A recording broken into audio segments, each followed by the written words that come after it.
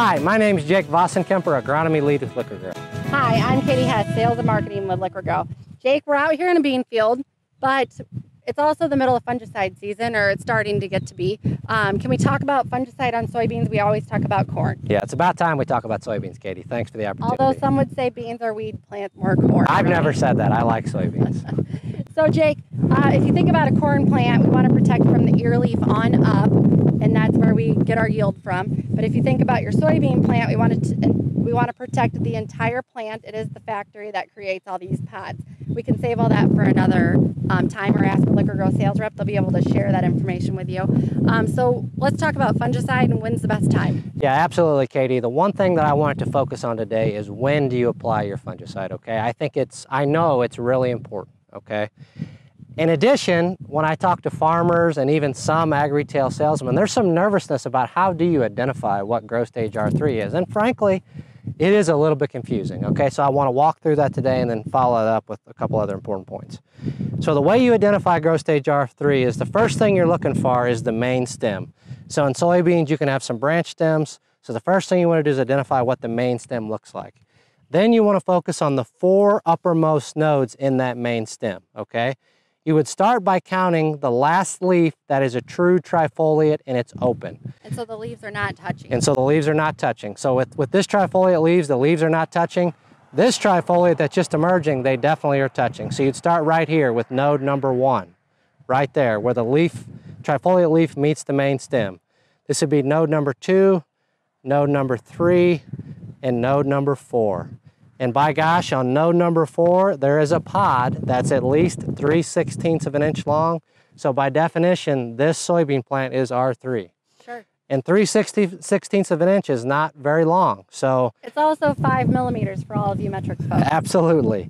So because 3/16 of an inch is not very long, oftentimes when I'm asked to go look at a soybean field and I'm asked, is this R3?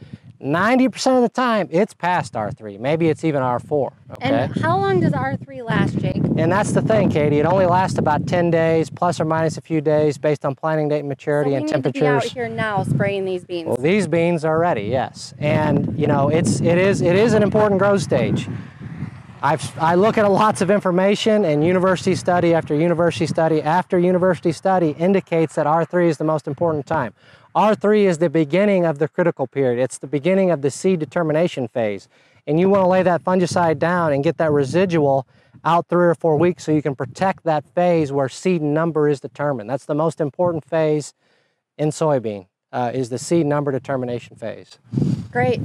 Jake, when we been out looking at this field today, we're seeing a lot of this chewing on these top leaves. How important is it to have an insecticide in with this? Yeah, Katie, this is not a long video, so it's hard to get into the weeds, but it is important. We often see an additional yield increase when we include an insecticide with that fungicide application. The insects that I'm most worried about are bean leaf beetle, which vector. Not only do bean leaf beetles chew on the pods themselves and chew up leaf area physically, they also vector something called bean pod mottle virus. Which is quite a tongue twister. It's quite a tongue twister, but bean pod mottle virus is a hidden yield robber, just like soybean cyst nematodes. Jake's favorite thing to talk about. Yeah, I love soybean cyst nematodes. It's another important pathogen of soybean, but you know, Iowa State, not too many years ago, did a survey in the state of Iowa, and if memory serves me right, up to 60% of the soybean fields in the state of Iowa were actually infected with bean pod mottle virus. So it's a bunch of fields. So by adding an insecticide, we can knock out that first generation. And that's right, Katie. You know, you might come out here and say, oh, there's not that many stink bugs, there's not that many bean leaf beetles, and that's true, there's not that many. The problem is they both lay eggs, and they're going to have 1 or 2 more generations. So one bean leaf beetle could turn into 10 or 12 bean leaf beetles by the end of the season pretty quickly. Sure. So you kind of want to cut the snake off at the head now and don't let that population get out of control. Great. Well, we better get these folks back to their spray rigs and let them get their beans sprayed, don't you think? You bet. And if you happen to check out our YouTube channel, you'll notice that we just dropped a new video. It's our agronomy and business update, midsummer update. So hope you can check that out. Thanks. Have a nice day.